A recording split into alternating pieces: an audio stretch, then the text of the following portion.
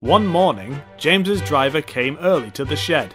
"There's a change of plan, James," he said. "We're to take the stopping passenger train, not the goods train, so we must be ready half an hour earlier."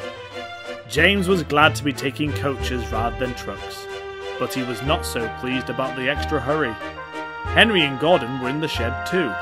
"It would be nice to have a branch line to myself," remarked James wistfully. "You?" explained the others in one voice. "Why not?" demanded James. "At least I know where my next load was coming from." "Ah," said Gordon knowingly.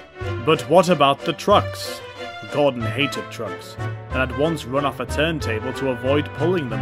"And then there's the shunting," put in Henry. "You'd have to do your own, you know." "Well," James hesitated. He had to admit that shunting was what he liked least. "Perhaps Donald and Douglas would do it for me," he began.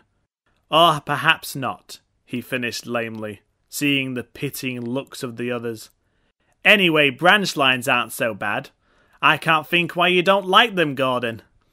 "I like my freedom," said Gordon. "I need a good run for my wheels, scope to use my talents. You wouldn't understand, little James," he said grandly. "Pooh," scoffed James. "You only say that because you were once turned onto Edward's branch by mistake." Gordon closed his eyes. His branch line incident was not one he wished to remember.